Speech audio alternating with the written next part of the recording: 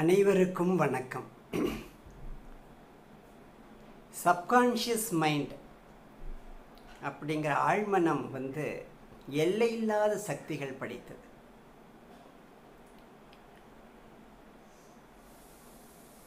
அதுக்கு லிமிட்டேஷனே கிடையாது. நம்மளோட எண்ணங்கள் தான் அதோட எல்லை. எத்தனை கற்பனை கெட்டாத விஷயங்களும் ஆழ்மன சக்தியால் சாத்தியம் அப்படின்னு 2 புத்தகங்கள் எழுதியிருக்கிறேன். ஆனால் அந்த ஆழ்மனம் அப்படிங்கிற அந்த சக்தியை, அதோட அபாரமான சக்திகளை என் கவனத்துக்கு வந்தது சின்ன வயசில். நான் நிறைய படிப்பேன்.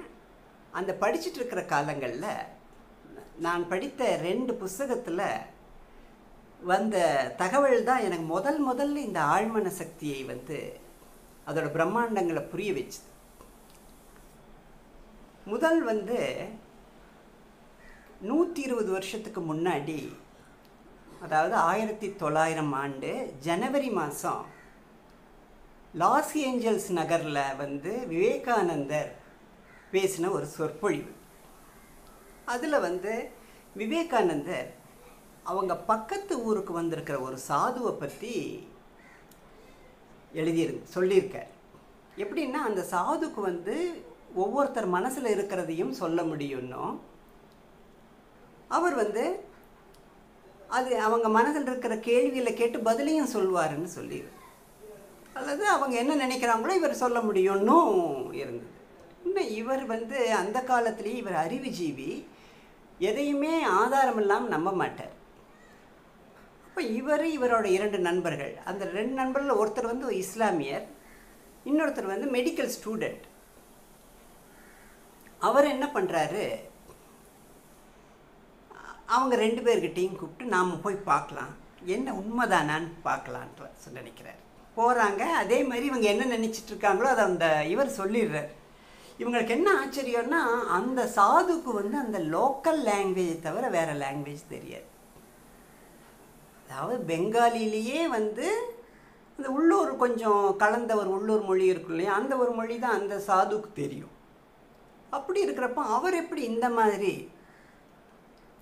ஒரு பிரம்மாண்டமாக இந்த மாதிரி சொல்ல முடியுது இவருக்குன்னு சொல்லிட்டு இவங்க ஆச்சரியப்பட்டு நிற்கிறப்போ, அவர் அந்த சாது சொல்கிறாரு, சரி நீங்கள் எந்த மொழியில் என்ன வேணான்னு நினச்சிட்டு வாங்க, நான் சொல்கிறேன்னு சொல்லி போகிறதுக்கு முன்னாடி அவர் 3 பேப்பரில் 3 பேருக்கும் ஏதோ ஒன்று எழுதி கொடுத்து, நீங்கள் இந்த ஜோப்பில் வச்சுட்டு போங்க, இன்னும் நீங்கள் எதையாவது யோசிச்சுட்டு வாங்க, எந்த மொழியிலானாலும் பரவாயில்ல. இன்னும் இவங்களுக்கு இந்த சவாலை ஏற்றுக்கிட்டு போகிறாங்க. விவேகானந்தர் சொல்கிறார், அந்த ஆளுக்கு லோக்கல் லாங்குவேஜ் தவிர வேறு தெரியாது. நம்ம அதனால யாருமே இந்த லோக்கல் லாங்குவேஜ்லையோ, இது பெங்காலியில் கூட நினைக்கக்கூடாது, பெங்காலி ஹிந்தி எதுவுமே வேண்டாம், வேறு ஏதாவது பண்ணலாம். நான் சான்ஸ்கிரிட் வார்த்தை, உபனிஷத்தோட வார்த்தை நினைக்கிறேன்ட்டு இவர் நினச்சிக்கிறார். அந்த இவர் இஸ்லாமிய நண்பர் குரான் வார்த்தை ஒன்று நினச்சிக்கிறாரு. அந்த மெடிக்கல் ஸ்டூடெண்ட் ஒரு லேட்டஸ்ட் ஜெர்மனி வேர்டு, அது ஒரு ஏதோ நோய்க்கோ இல்லை அந்த நோய்க்கு மருந்தோ ஏதோ ஜெர்மனி நேமில் அப்போ ரீசெண்டாக கண்டுபிடிச்ச பேர், அது ஜெர்மனி வேர்டு. அந்த வார்த்தையை அவர் நினச்சிக்கிறார். 3 பேரும் வர்றாங்க. திருப்பி 3 பேரும் வந்தால் அவர் சொல்கிறார், அந்த பேப்பரை எடுத்து பாருங்கள். அந்த 3 பேப்பர்லையும் அவர் எழுதியிருக்கார், நான் இந்த கீழே எழுதியுள்ளதை இந்த இளைஞன் நினைப்பான் சொல்லி. இதில் விவேகானந்தர் நினச்சதும் அவர் நினச்சதும் அந்தந்த லாங்குவேஜ் அந்தந்த இதுலேயே எழுதியிருக்கு. அதை பார்த்துட்டு இவங்க 3 பேரும் பிரமிச்சு போயிடுறாங்க. இது எப்படி சாத்தியம்? உள்ளூர் மொழி தவிர வேறு எதுவுமே தெரியாத ஒரு ஆள் இவ்வளவு தூரம் இது பண்ணுறாருன்ட்டு, ஒரு பிரம்மாண்டமான சக்தி இருக்குது. அதை இந்த மாதிரி ஒரு லோக்கல் லாங்குவேஜ் தெரியாத ஒரு சாது கூட அந்த பிரம்மாண்டமான சக்தியை யூஸ் பண்ணி அவர் அற்புதங்கள் புரிய முடியும் அப்படின்னு அவர் தோணுனதா விவேகானந்தர் வந்து சொல்கிறார். அது படித்து எனக்கும் ரொம்ப ஒரு ஆச்சரியமாக இருந்தது. அடுத்தது வந்து எம்எஸ் உதயமூர்த்தியோட எண்ணங்கள் படிக்கிறப்போ அதில் வந்து ஒரு ராமயோகிங்கிற ஒருத்தர் வந்து அமெரிக்காவில் மென்னிங்கர் ஃபவுண்டேஷன் ஒன்று இருக்குது, ஆழ்மன ஆராய்ச்சி மையம். அது அங்கே வந்து இந்த ஹார்ட் பீட்டு இதய துடிப்புகளை கொஞ்சம் நிறுத்தின மாதிரியும், ஒரு கைக்கும் இன்னொரு கைக்கும் இருக்கிற வெப்பம் இருக்கு இல்லையா, அந்த டெம்பரேச்சரை வந்து வித்தியாசப்படுத்தி ஒரு கையில் ஒரு டெம்பரேச்சர் இன்னொரு கையில் இன்னொரு டெம்பரேச்சர்னு அதுலேயும் வந்து நிறைய வித்தியாசப்படுத்தி இருந்தாருன்னு சொல்லிட்டு அவர் எழுதியிருந்தார். அது படித்த உடனே எனக்கு ரொம்ப ஒரு ஆர்வம் அதிகமாகி நிறைய புத்தகங்கள் படிக்கிறோம். ஒரு புத்தகத்தில் வந்து ஒரு லைப்ரரியில் ஒரு புத்தகத்தில் வந்து அது ஃபுல் டீட்டெயிலே போட்டிருந்தான், அந்த மென்னிங்கர் ஃபவுண்டேஷனில் என்ன நடந்தது.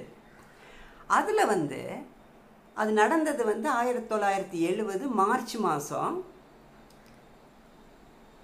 28, 29, 30 3 நாளில் நடந்த காரியம் அது, அந்த நிகழ்ச்சி. அது அந்த ஆராய்ச்சியில் இந்த சுவாமி ராமா வந்து அவரோட 2 கையும் வந்து வச்சு அது டெம்பரேச்சர் 2க்கும் அவங்க அளக்குறாங்க. முதல்ல வந்து 2மே ஈக்குவலாக இருக்குது. அப்புறம் பார்த்தா ஒரு கையிலேருந்து இன்னொரு கைக்கும் டெம்பரேச்சர் வித்தியாசம் 2 டிகிரி, அப்புறம் 5 டிகிரி ஆகுது, அப்புறம் 7, 9, 11 டிகிரி வரைக்கும் ஒரு கைக்கும் இன்னொரு கைக்கும் இருக்கிற டெம்பரேச்சர் வித்தியாசத்தை அவர் அவ்வளோ உயர்த்தி காமிக்கிறார். அது வந்து அவங்களுக்கே ஆராய்ச்சியாளர்களுக்கே அது ரொம்ப ஒரு அதிசயமாக தோணுச்சு.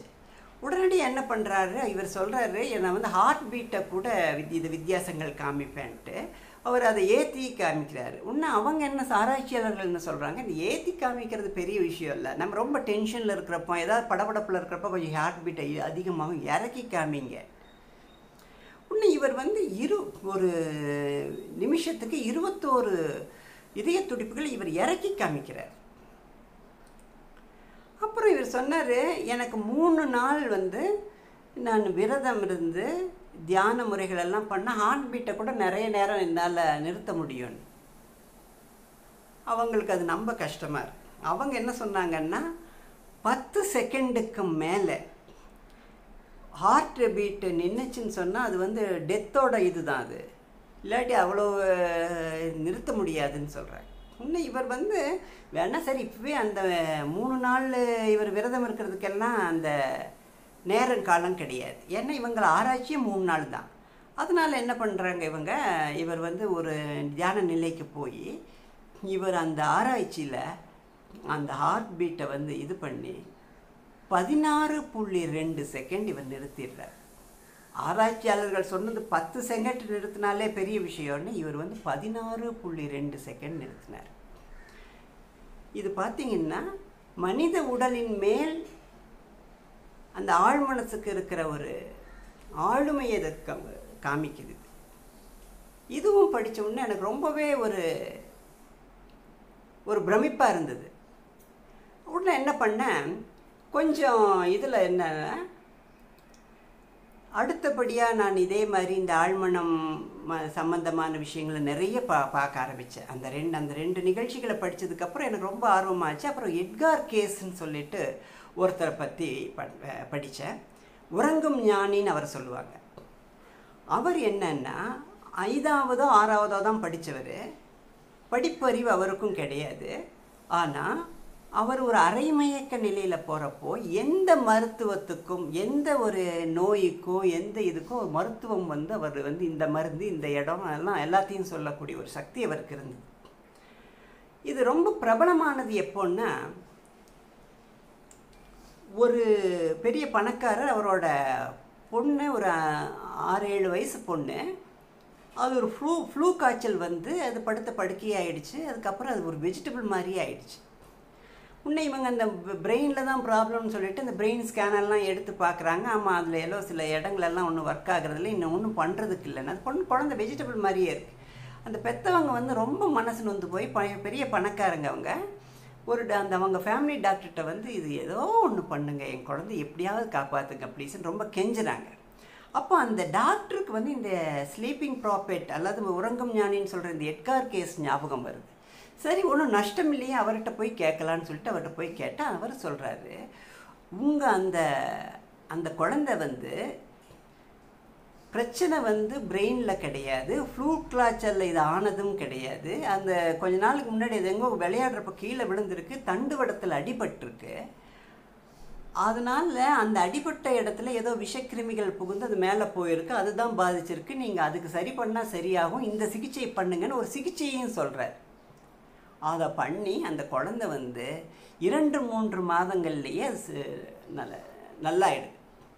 அந்த குழந்தை நல்லானதுக்கப்புறம் வந்து இது வந்து அந்த டாக்டர் மூலமாகவே ஆனவுடனே எல்லாம் பிரபலமாகி கடைசியில் நியூயார்க் டைம்ஸ் வந்து 9/10/1910 நாளோட ஒரு நியூயார்க் டைம்ஸில் வந்து அது இவரோட அந்த இதெல்லாம் ஃபுல் டீட்டெயிலாக அவங்க போட்டாங்க. அதுக்கப்புறம் அவரோட ரொம்ப பிரபலமானார். எந்த அளவுக்கு அவருக்கு வந்து இது இருந்ததுன்னா, எந்த நோய்க்குமே அவர் ஆள் வரணும்னு கூட இல்லை, அந்த ஆளோட பற்றி எல்லாம் சொல்லி சிம்டம்ஸ் எல்லாம் சொல்லி இந்த இடத்துல இருக்கான் இந்த ஆளுன்னு சொல்லி யாராவது போய் சொன்னால் இந்த மாதிரி இந்த மருந்து இந்த இடத்துல இருக்குதுன்னு கூட சொல்லுவார் அவர். ஒரு தடவை போய் ஒரு இதுக்கு மருந்து கேட்க போகிறப்போ, இந்த மருந்து பண்ணுங்க, அது இந்த கடையில் இருக்குது, இந்த கடையில் வாங்கிக்கோங்க, அந்த கடைகளில் இருக்குது.